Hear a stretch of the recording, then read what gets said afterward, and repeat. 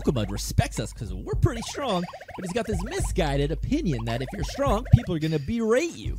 Good guy Garl says it's a shame that no one was able to guide him. Malkomud the Mole says he can't dig like everyone else, he's different.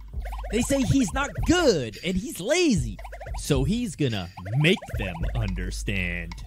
Garl says you don't have to do like everybody else does. Normal doesn't have to be your thing. You do you. Malkomud's never heard this philosophy before. Garl says, hey, you're pretty good with earth magic. You should lean into that a little bit more. Not only that, but you could actually really help some people with it. Malkomud's a little hesitant to show off his skills, but Garl says, hey, buddy, there's no rush. Take your time. Right, guys?